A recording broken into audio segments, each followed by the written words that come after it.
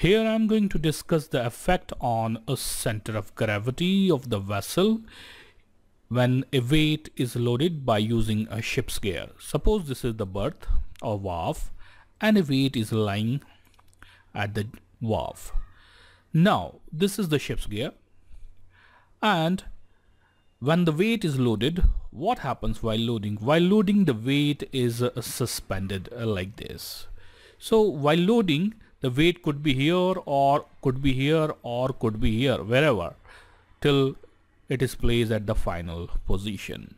So suppose weight was hanging like this. So actually weight will work at the head of the derrick. Now we can represent it like this. Suppose this is keel and this is G, which is center of gravity, and this is the head. And let's have some numbers here. Suppose the head is 22 meter and the center of gravity is 6 meter. Well, and this is the tank top. This is the final position, which is going to be 2 meter. Let's also consider that weight is 50 ton and the displacement is 10,000 ton.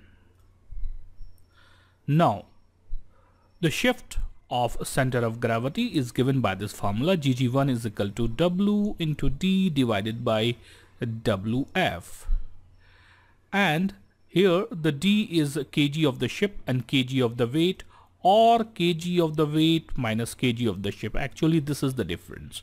So here in this case the kg, the weight is loaded at the head.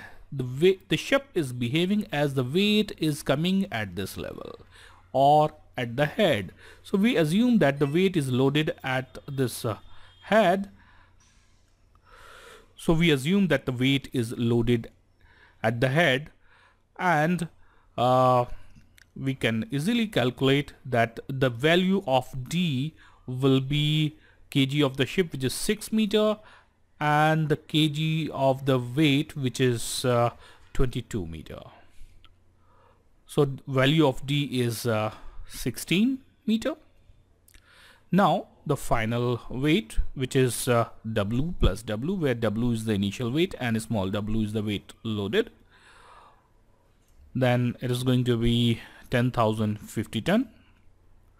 So we can easily calculate the value of Gg1, which is 0.07960,199, and we can round off to 0.080. Well, the value of kg1, that is new kg, will be 6 plus 6.080, and that makes sense also because here the weight is loaded at the head, so the Gg1 it will shift. So the Gg1 it will shift upward because the weight is loaded at this level. Say suppose after loading we loaded this cargo here at this level. Now suppose we loaded this weight at the tank top in cargo hold. So the D will be kg of the ship, which is 6 meter, and kg of the weight, which is 2 meter. So the D will be 4 meter. Well, I can explain this here also. Now this weight was hanging like this, and later on we put this weight here. So let us work what is the final displacement. Well, the final displacement will be 10,000 plus 50. And now we'll work out the Gg1, which is W into D. W is 50 ton and D is 4 meter, which we now have calculated. And the value we get is 0.019900497. Well, I can round off to 0.020. One thing is very important here. Since we have loaded on tank top, my G will shift downward.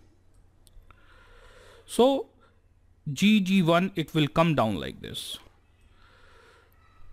Since weight is loaded at the tank top, the center of gravity will shift down, that is Gg1 it will come down, and The value of GG1 is given as 0.020, which we have just now calculated. Now the new kg or kg1 will be kg minus GG1. We need to subtract this and we get the value as 6 minus 0.020, so it is 5.980. We should also note that after loading, my kg is 5.980 meter. However, while loading, the kg was 6.080. So it makes sense also, when weight is at the berth, the center of gravity is here at G. However, when the weight is hanging, center of gravity will shift upward because the weight is acting at the head. However, once the weight is placed at the tank top, which is downward, the center of gravity will again come down.